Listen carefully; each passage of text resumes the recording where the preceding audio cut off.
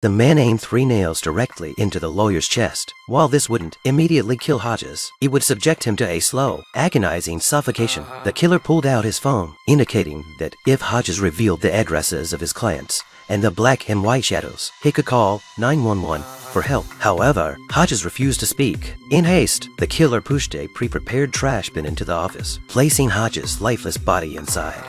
The female secretary, still shaken, quickly offered information about the clients, but requested that the killer spare her life. However, their encounter in the elevator nearly exposed them.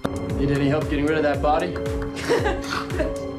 But luckily, the other person seemed to be making a joke. Subsequently, the secretary led the killer to Hodges' home. It turned out that Hodges had a habit of keeping paper backups for all transactions, providing an opportunity for the killer. After discovering the orders related to himself, he killed the secretary.